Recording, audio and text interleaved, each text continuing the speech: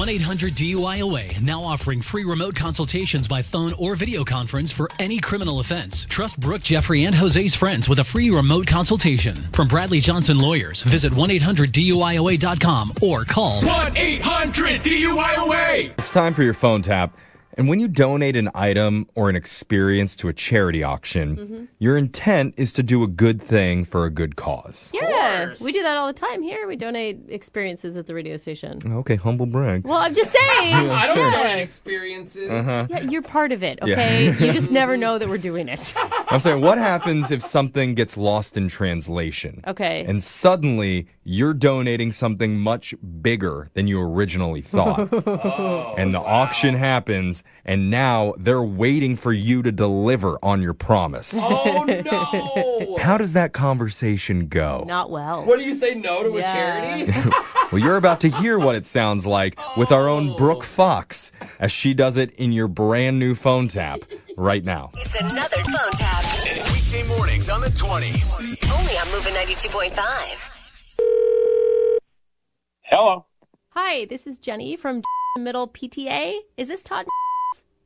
Yeah, this is him. Oh, hey, Todd. I've been working with the auction, and I got your number off the form. How are you today? I'm good, thank you. I'm glad to hear that. I mean, what amazing success that auction was. We really couldn't have done it without you. Wow, okay. I mean, thanks. I mean, I don't think you realize because of that, all the fifth grade classrooms are going to be able to have upgraded computers next year. So kind of you. Well, that's cool. I'm glad to hear that. Yeah. So I was talking to your wife, Sherry, about how things are going to work with a car. Actually, that's my ex-wife. But yeah, she's the one who encouraged me to donate. So yeah. Okay, so then I should probably talk to you. When are you available to sign over the registration and give us the keys?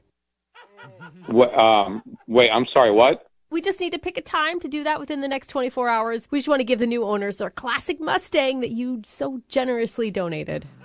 I don't know what you're talking about. I never agreed to auction off my car. What? Yeah, no, I didn't agree to that. I have the paperwork right here.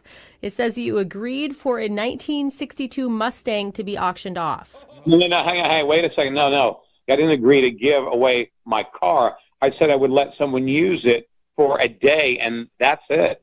No, that's not what I have written down. No, yes, it is. That's what I agreed to. Well, it's a little too late for that. I'm not giving away my car. I'm not doing that. Your Mustang is paying for the kids' computers. I mean, I don't think you want your son's class to go without computers next year, do you? Well, no, I don't. But, I mean, this isn't my fault. I mean, you did read what your ex-wife wrote in the description, right?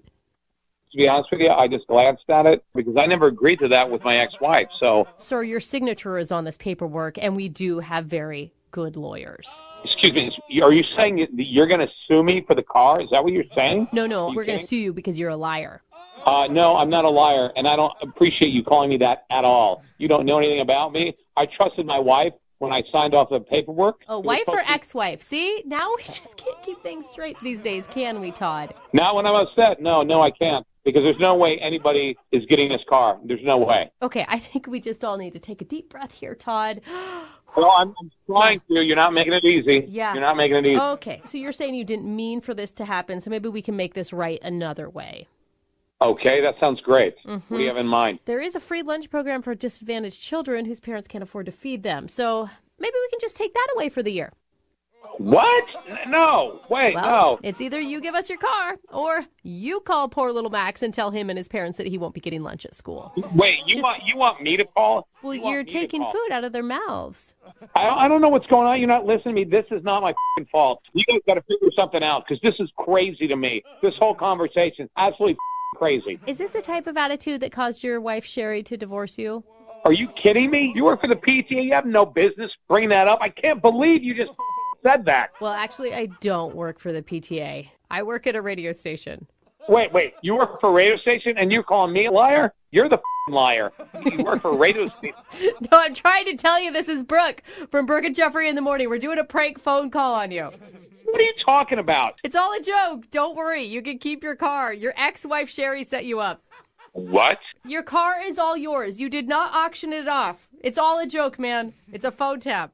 Oh my God, are you kidding me? Yes, I'm totally kidding. Oh my God. Sherry emailed us and told us that you have like a real emotional attachment to your car and would freak out if anything happened to it. Yeah, I mean, that's probably one of the reasons we're not married anymore. I can't believe she set me up. I don't know. I think she's pretty funny. Oh my God, I'm gonna kill her. But let's be real. You were totally going to keep your car overfeeding those underprivileged children. I mean, I would any day of the week. You haven't seen my car. Wake up every morning with phone taps. Weekday mornings on the 20s. Only on Moving 92.5.